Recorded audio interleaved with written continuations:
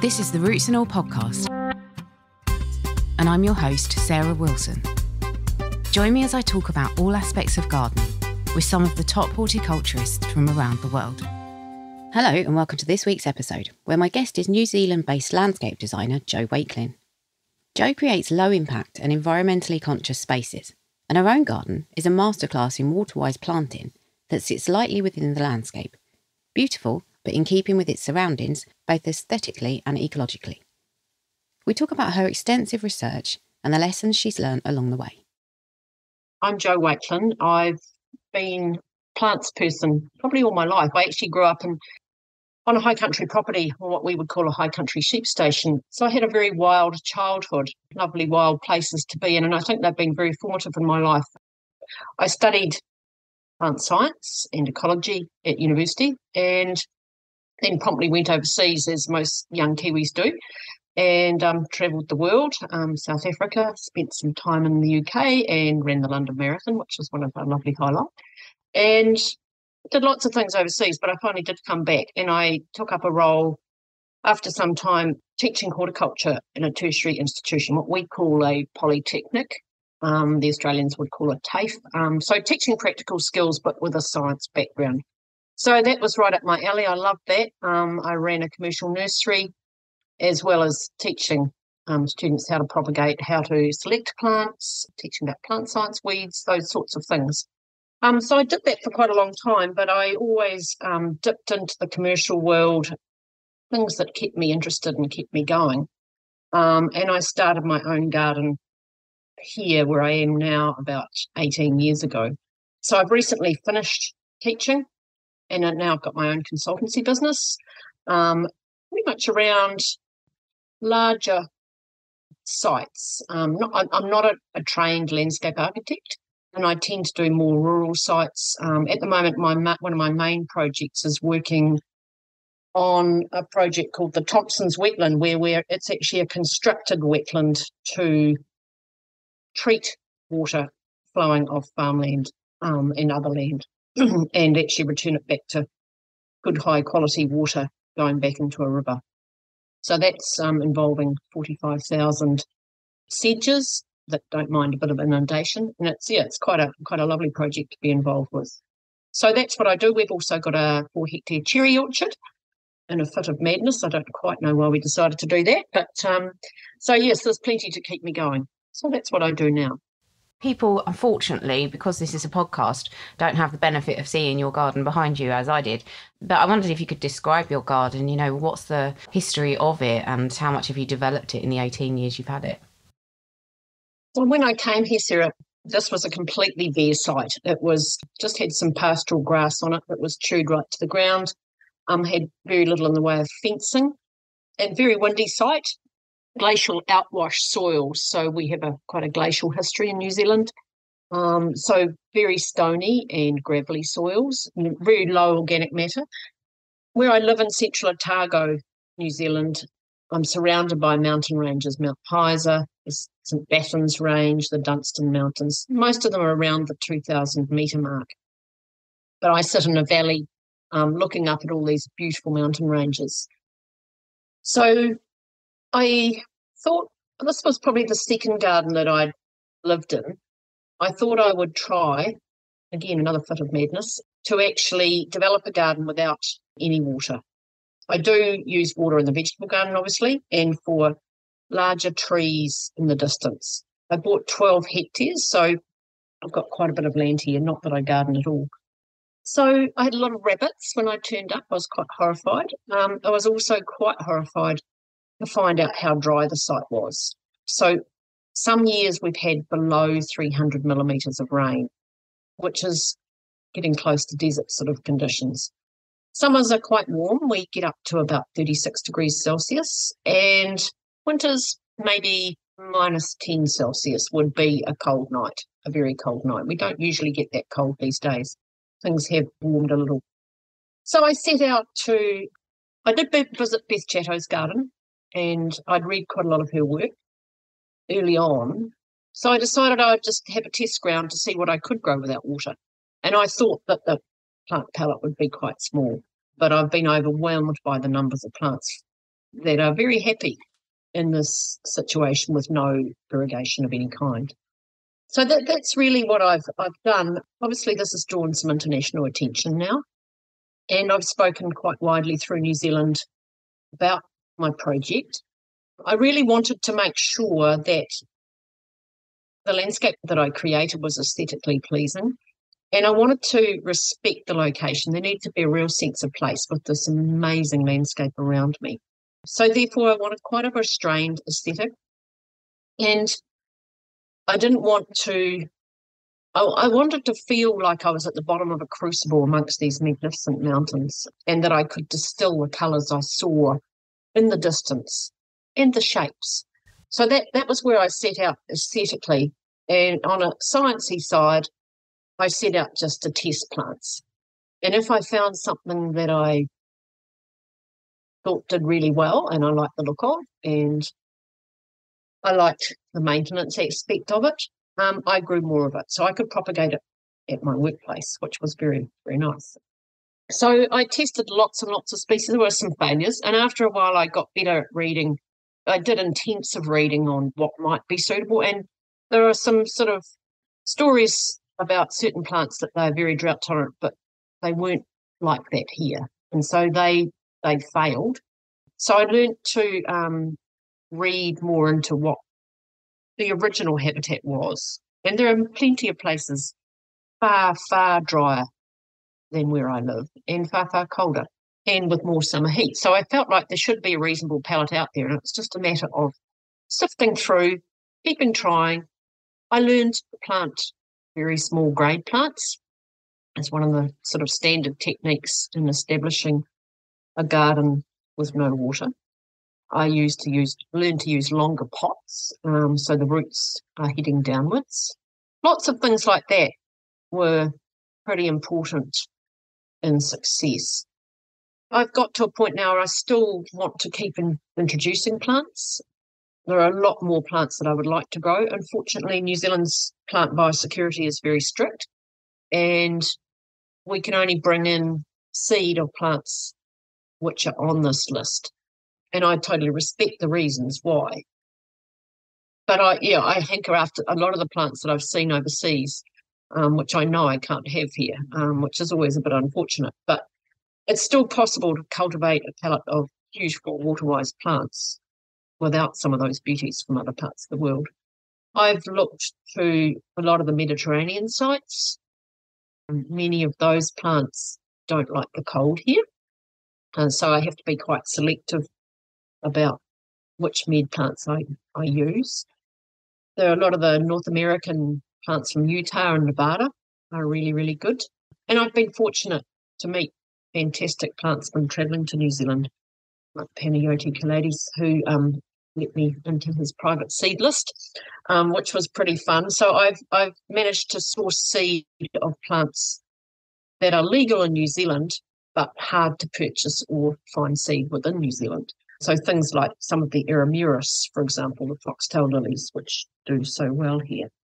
They've gone from Central Asia to Panayoti's position at the Denver Botanic Gardens, and then seed came to me and I grew them. So there are lots of ways that I've managed to collect plants, but it's really the trialling in this low nutrient, dry soil and seeing if they survive the wind and all the things that go with it that's sort of added to the success. I didn't want to have a few species and hundreds of them. I wanted to have quite a diverse palette. Biomonotony is not something that I can really deal with. So I did divide the garden into half. I drew myself a plan. I divided the garden into, or rather happened that way. I have exotic plants on one side, and I have quite a collection of New Zealand natives from the area where I am, which I've mostly propagated by cuttings or grown from seed. So they, I figured, should be happy here. Lots of New Zealand Alerias, Caprosmas, Sephora, which is our beautiful kowhai. So I've got quite a range of lancewoods and a number of other plants, flaxes around my dam. I do have an irrigation pond, which is used for the orchard. So I have got water, but I don't use it for the garden. So, yeah, I have plants from all the colder parts of the world, and there's many, many more I could grow. I mean, there's so much to unpack there, but when you were talking about the native plants being kind of on one side and then your exotic stuff on the other, do you mix them or do you keep them apart? Yes, well, that's an interesting question because Noel Kingsbury really delved into this when he wrote the chapter on my garden in his book Wild, the Naturalistic Garden. I had to really examine my own thinking about this, and I think he and I both came to the conclusion that the New Zealand plant texture and colour, they're very olivey in many cases. There's very definite olive tones. They don't really mix with the typical dry plants from the Med or from other places, and they just seem to fit with each other. And because I trained in ecology, I guess I was used to the plant communities, the New Zealand plant communities, our native communities, and I felt that they all fitted together and they didn't look right. I tried a few, but I haven't persisted with that for some reason. It's just the way I feel. The way that you garden will be utterly different to what somebody like me, for example, is used to doing, because my views from my gardens would tend to be maybe a neighbour's fence or something. So we don't have those big sweeping views that we have to make our garden sit within and work within. And I was thinking when you were talking about the fact that you've got the mountains as a backdrop and everything, and is there kind of a formula for making a garden fit into its landscape? I think people do assume that maybe you need to have more ornamental stuff towards the house and then you kind of blend it out into the landscape. Is that just received wisdom? Are there other ways we can integrate a garden into the landscape, or indeed make it completely contrast with the landscape so that can draw you in too? What are your feelings on that? I prefer to take the humble approach and actually not make too much of a noise about myself and blend in as carefully and skillfully as I could. I wanted to reflect those shapes. I really wanted to draw that landscape in and feel like I don't see many other houses. I can see some houses, but I've tried to disguise them. But I really wanted to fit into that landscape and for people not to really know where I lived. In the sense of they couldn't see a large house sticking out. And I feel you must respect a landscape like that. So basically, lots of organic sort of curving shapes, hummocky mounds that handle the wind, no straight lines anywhere. That was my intuitive response to the landscape. I just wanted to gently blend out. But it took a lot of thinking in those early days. I really struggled with how to do that and create an edge to the garden that I didn't manage beyond. It was quite tricky, but I feel reasonably happy with where I got to. I'm sure. I mean, it's a stunning garden. So, yes, absolutely. And you mentioned as well the glacial outwash soil. And I'm guessing that, maybe just in your area, but that is, as you say, fairly common. So how much of an impact will your research have on other gardens and other designers? Will it inform their work? Is that what you're hoping? Well, I have been sort of chirping away about this for quite a long time, Sarah. And I've done a bit of work for various local councils on water demand management because of water metering. People want to know how to use less water. And I certainly have been making during my time running this commercial nursery where I worked, lots of displays about reducing water use and plants that will flourish in that environment. It's really not just a matter of surviving, it's a matter of them actually looking really, really good and being very happy in those dry situations.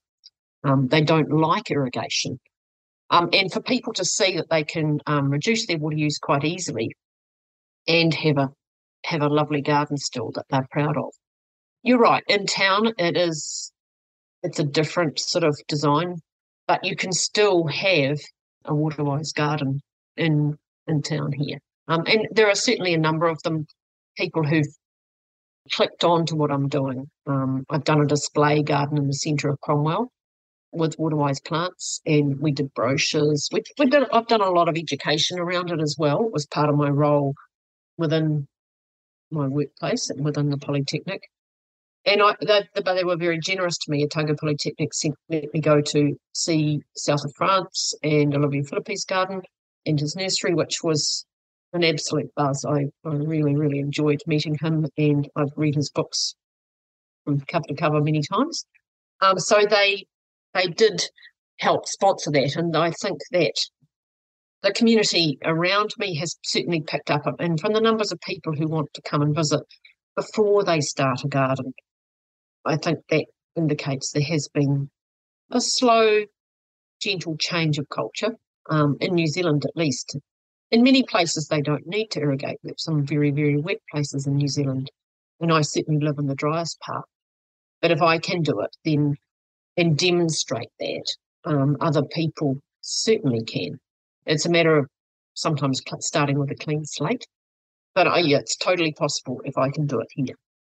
Maybe I'm just speaking for myself, but I think people assume that New Zealand is fairly resource rich and, has a good climate for growing things. So it's interesting to know that you need to think about the water-wise planting. Is that just an issue in your region, or is it something that should be rolled out?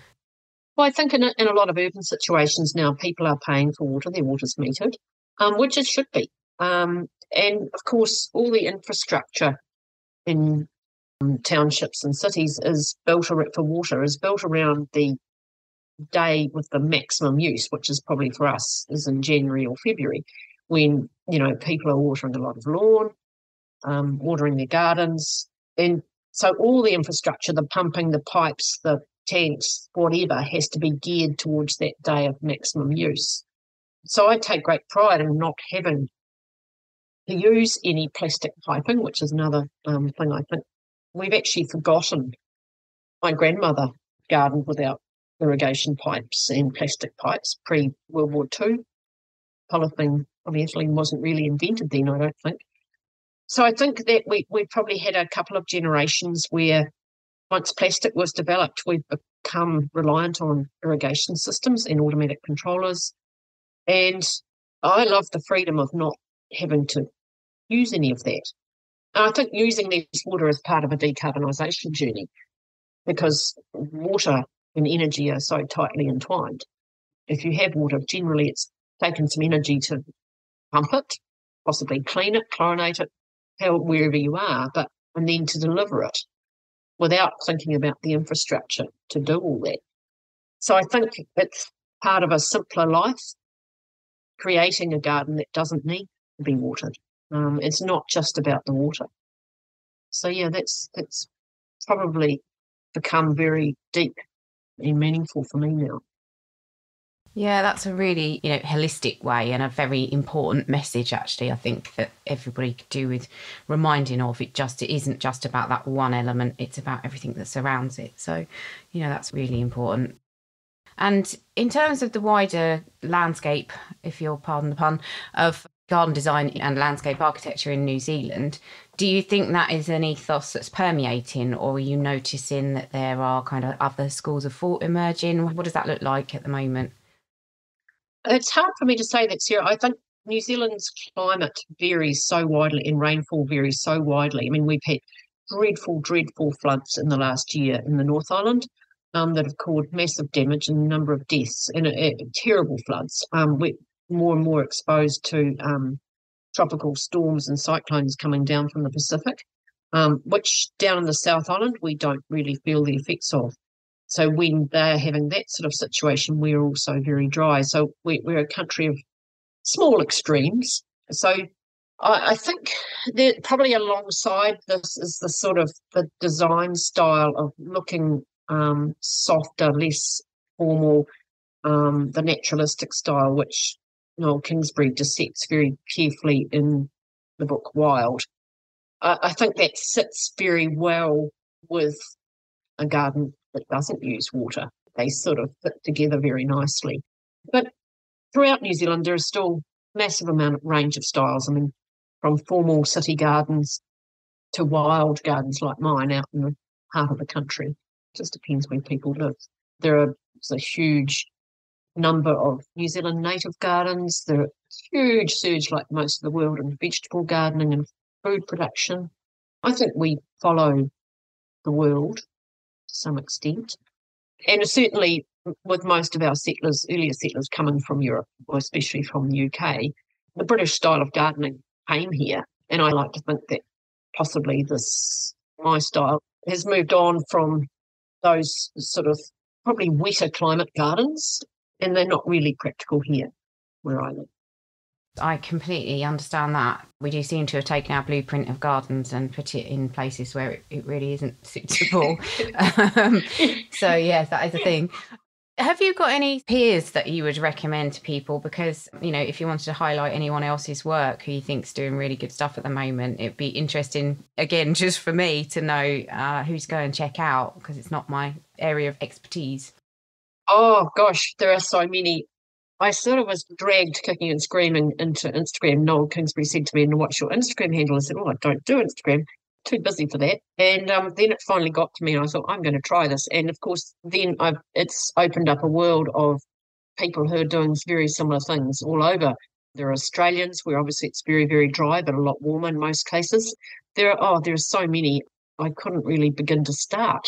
But I guess Olivier Philippe is the guru who I really respect, because he's really dissected each plant species and given it a drought code. And I think that's been really, really, really good way to describe plants. And I've found his drought code very effective. If it's a drought code 5, I know that it will probably survive here in my dry summers. I'm really impressed with Lauren Springer's work, The Undaunted Woman, from the States, Lauren's book, The Undaunted Garden. She's been an absolute leader in her area, and I've been reading her book lately. Oh, there are so many. And yeah, often it's just little snippets through Instagram, but Kate Coulson's garden in Provence, looking out into those beautiful hills, I find her images inspirational, and she'll often describe a plant which she's discovered is really, really dry tolerant and she loves and has done well. So it's the aesthetic, but sometimes it's the actual plant that really makes a difference in your structure and doesn't need water. Thank you very much to Jo and to you for listening. Now, here's Dr. Ian Bedford talking about something that I think we've all experienced if we've ever grown plants in containers. Usually during March, the RHS publishes a hit parade of garden nasties, which lists the top 10 plant pests from the previous year. And every year, without fail, there's one pest that's always on that list, and usually near the top. And that's the black vine weevil, Otyorhynchus sulcatus. For the lucky few who've not encountered vine weevils in their garden, they're black, flightless beetles, just under 1 centimetre long, with patches of tiny dull yellow hairs on their backs. And they have distinctive long broad snouts, with small elbowed antennae attached. Active from June to October, the adult weevils spend the day hidden amongst garden debris, emerging at dusk to feed nocturnally on leaves, making notches all around the edges. Although unsightly, their feeding won't affect the plant's growth, but their leaf notching provides a useful indicator as to where their much more harmful larvae might be found. Their larvae are cream-white, C-shaped grubs that live their entire life underground, feeding on roots, bulbs, corms, and the basal stems of many different plants within borders, pots and containers throughout the British Isles. And the damage they cause will often result in stunting, wilting, and even death to many plants where infestations are high. So how can we deal with vine weevils? Well, eradicating an established infestation within an open garden is near on impossible, since the adults will be numerous and widespread, and each will be a parthenogenetic female that'll lay around 1,000 minute eggs into the soil throughout the summer months. And the grubs too will be abundant underground, often protected amongst the roots of broadleaf evergreen shrubs and conifers. However, it's certainly possible that vine weevil infestations within open gardens could be significantly reduced by their natural predators, which can be attracted in by providing a safe environment with sheltered habitats and by not using pesticides. From predatory soil mites and nematodes to ground beetles, centipedes, toads, and the insectivorous birds should soon take control. Eradicating vine weevils from pots, though, is a much easier task, and it's best done during early spring, whilst the almost mature grubs are still in winter dormancy. Simply empty the affected pots, dispose of the old compost, and then after checking for grubs amongst the roots, repot any plants into fresh compost. Failure to do this will allow the grubs to become active again, pupate, and emerge as egg-laying adults a few weeks later. Once repotted, a dry topping of grit or even crushed olive pomace could be layered on the surface to deter any future roving adult weevils from accessing the compost, perhaps followed later by a prophylactic treatment of commercially available predatory nematodes that can be watered through the pot topping during the summer months. You can download or listen to the podcast direct from the website rootsandall.co.uk. Please also check out my Patreon, where you can make a one-off donation or take out a monthly subscription to help support the podcast. Because if you enjoy the show, please help it continue. I also have a GoFundMe where you can make a one-off donation. Even a one-off donation of £1 helps, and I'll be really grateful for your support. So please go to Patreon or GoFundMe and search for Roots and All Podcast.